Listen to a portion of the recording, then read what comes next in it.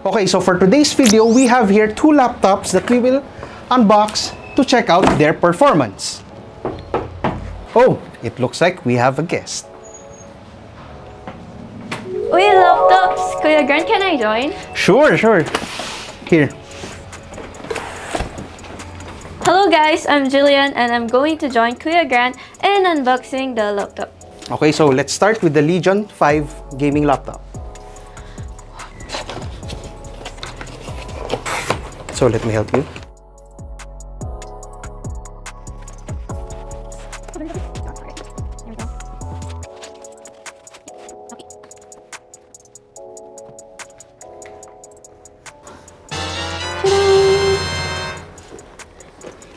Yeah.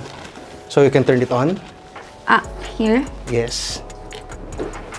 Wow, it's RGB and it's very pretty. It has a matte texture on it. Before we move on, I want to ask you, as a streamer and content creator, what are the most essential feature or specs that you're looking for in a gaming laptop? Para sa akin kasi, parang same requirements ko in a PC and a laptop eh. The only difference is that kailangan kong makita yung cooling ng isang laptop since it can affect the FPS, right? Kapag yung temperature ng laptop is mainit. And at the same time, of course, I need to know the processor and the GPU itself of the laptop. Okay. Before we get into it, meron akong surprise for the viewers out there. So make sure to watch the video until the end and you might be one of the 5 lucky winners to get 1,000 pesos worth of Steam code. How cool is that? Wow, actually gusto ko din ng 1,000 Steam code. Alright, so guys, you better watch out on how you can have these codes. So, let's get into business. Tara, let's go! We're here to test the performance of two laptops. One is powered by the AMD Ryzen 7 6000 series processor and the other one is the Intel 12 Gen Core i7 CPU. Here we have two laptops that have the same specs except for the CPU. To keep this comparison as fair as possible, we've chosen identical laptops in the PH market.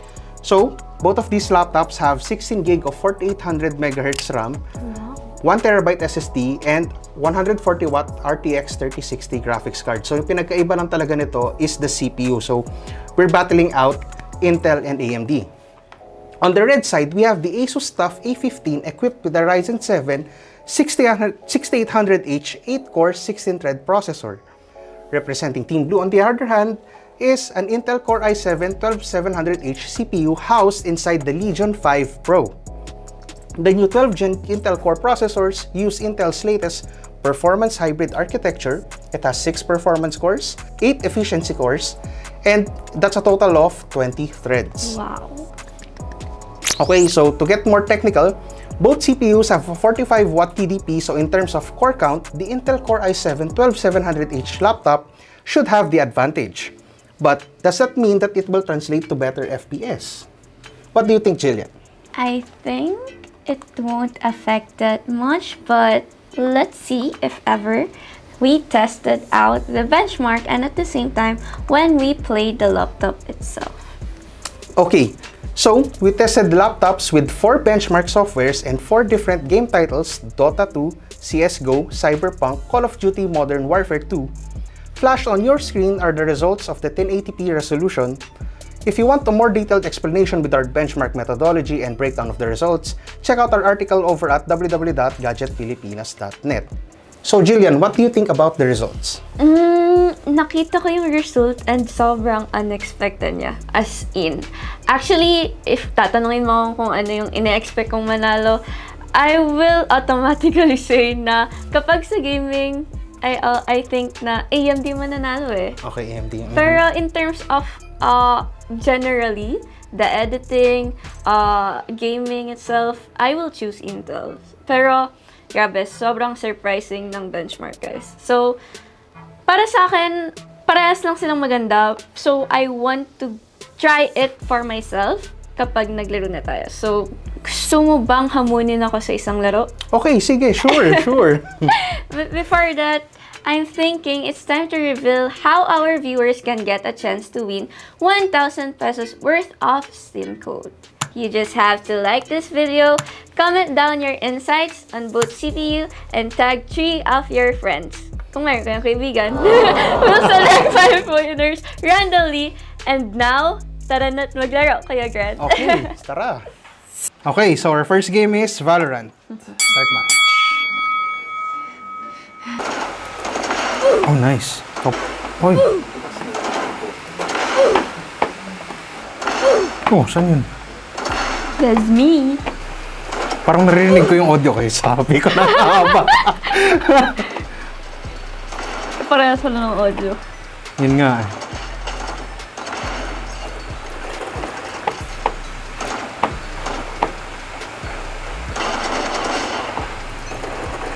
Ang aking trick natapos.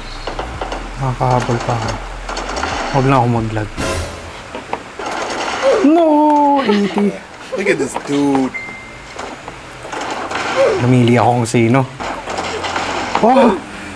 Okay lang. Okay, now let's dive into Call of Duty Modern Warfare 2 Battle Royale. Start. Oh. Nasa likod!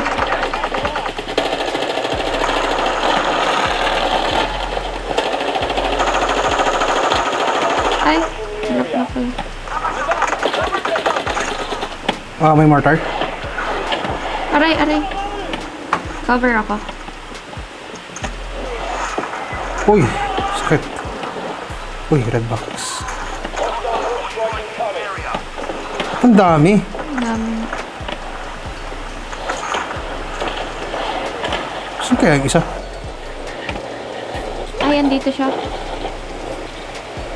Namatay ako nearby. So may kalaban. Good luck.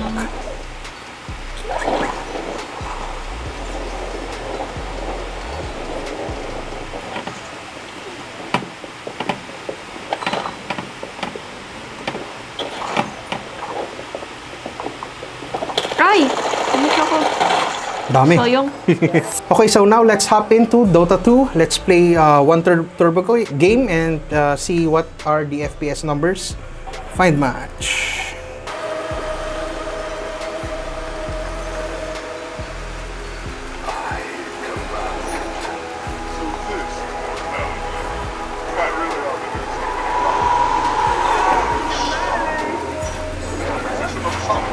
Go, go, go, go. Hindi ko siya kaya.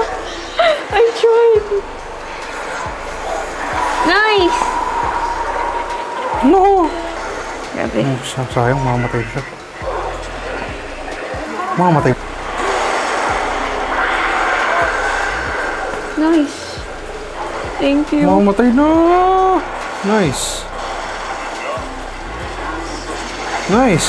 Ayun lang. Ethereal? Sayang. Nice try.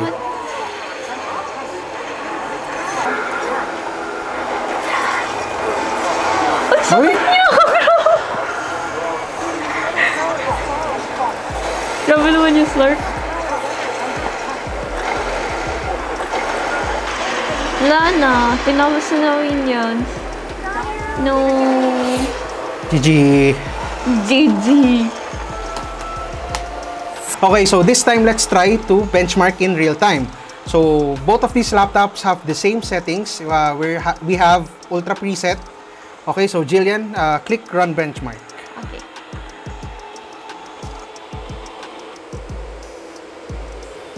Ayan. Ilan FPS kaya? Okay, so first part of the benchmark, 60 FPS. Sa'yo, 53, 54. Let's see mamaya paglabas. Right now, 58. On the AMD, it's 54. Medyo dikit ah. Tingnan natin paglabas ng building. Malaki na yung gap. Malaki na yung gap. Ayan. We're outside. I had around 70 plus FPS. So yung mga 60. 68. 59. 69. 62. 65. 58. 56. 57. 50. Ano ba? Mababa na siya. Sa letrang G, ano ba yung sabihin ko? Ilang FPS? Bingo na. 63, okay. End of the benchmark. Okay, so for this, yung results natin, on Jillian's screen, the AMD laptop had 58.36 average FPS, while the Intel Core i7 12700H had 64.82 average FPS. Okay, so medyo malaking gap. So, almost 10 FPS ka. Oo, almost. So, dito kanina with the game, sumabot yung Intel pa ng mga around 80, 90 FPS while we're running the sequence. With the AMD laptop, we only had around mga 70 yung mga peak natin, di ba? Yeah. So, doon kita mo na yung difference. So, grabe yung laro ko yung Granty. Paano ba yan? Na 9-0 ito? oo nga. So, how's your experience in using both gaming laptops? Para sa akin, as a PC user, as a computer user, sobrang hirap para sa akin gumamit ng laptop. Kasi syempre, yung mga laptop na nagagamit ko is mabilis uminit, and tendency nun is bumababa yung FPS to the point na hindi ko malaro ng maayos yung mga laro na nilalaro ko. Pero while using this Intel-powered laptop, sobrang great experience niya. It feels like I'm just using a normal computer na powered rin ng Intel kasi I'm using Intel as well, guys. Oh, okay. So yeah, and at the same time, the performance it's giving, sobrang layo ng gap when I use the AMD-powered laptop one. So, yeah, it's a great experience. Thank you so much. Okay, so a lot of points that you mentioned are thanks to the P&E cores. Intel's Thread Director's ability to assign which apps or process should run on these cores greatly contribute to the overall system stability, efficiency, and of course, performance. So, yun na-experience mo naman kanina when we were switching between the games. Okay, so if you're looking for a laptop, whether it be for professional photo, video, or video editing, gaming, or streaming, then look no further than Intel 12th Gen Core Series laptops. Thank you, Jillian, for joining us in this video. Okay, gusto ko ng rematch actually. And as well as thank you, Gadget Pilipinas. Ayan, shout out to Gadget Pilipinas for making me experience this kind of video and making me use this type of studio. Sobrang ganda. And I'm really glad to witness an actual comparison and benchmark of these two processors. Grabe yung labanan ng dalawang processors na to. To learn more about Intel 12th Gen Core mobile processors and where to buy Intel 12th Gen power laptops, make sure to visit Intel Philippines Facebook page and the links posted in the description. Also, don't forget to follow me on Facebook page at Jillian Santos and watch my streams at twitch.tv/Jillipuff. Ciao, ciao!